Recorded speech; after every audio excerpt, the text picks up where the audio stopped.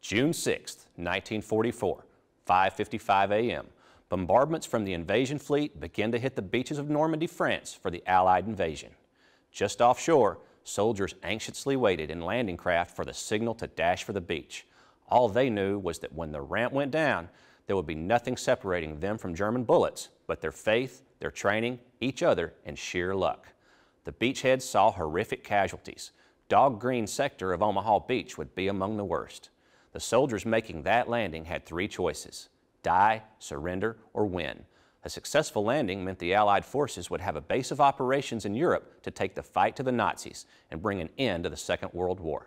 This June 6th marks the 71st anniversary of D-Day and serves as a reminder of the sacrifices made by the greatest generation.